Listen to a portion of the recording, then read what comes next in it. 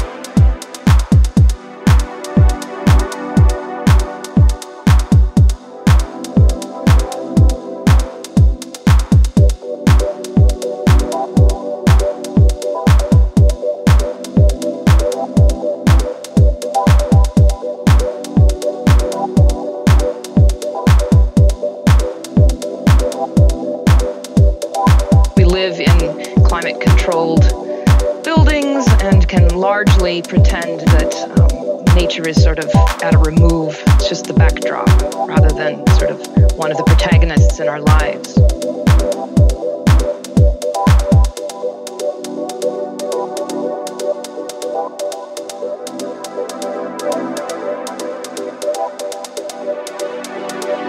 We personally fear it and loathe the fact that we age and are mortal.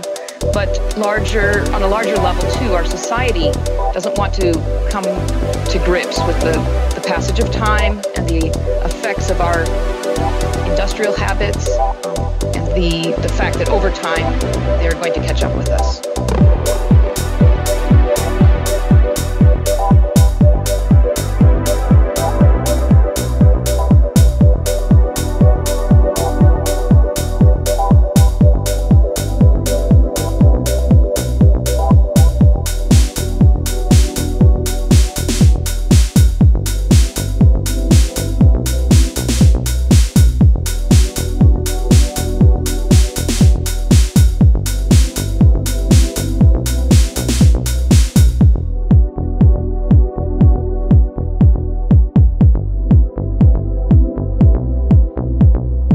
The hierarchy of sciences is such that physics is sort of at the apex, maybe together with chemistry, and geology and biology, which are very entangled with time and histories and idiosyncratic evolutions of things, are not deemed quite as lofty endeavors.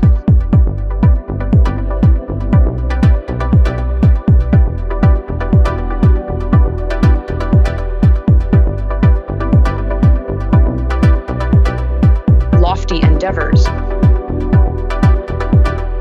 Time endeavors. And I think that tells us a lot about our relationship with time. We revere timelessness more than we revere timefulness, things that have stories and deep evolutionary narratives.